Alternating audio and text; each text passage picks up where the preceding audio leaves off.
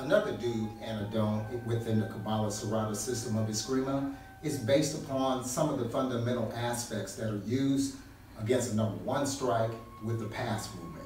We're going to investigate a little bit further how effective that pass can be and not be based upon head movement as well as foot movement. Stay with me while we demonstrate.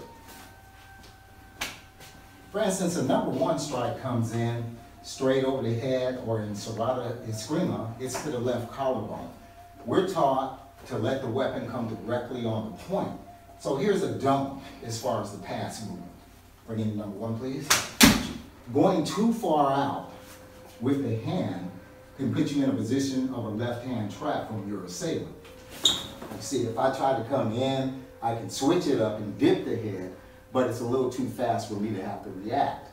The bad part about this particular type of block, again, number one, is to keep the hand, again, too far. It allows your opponent to be able to do too many things.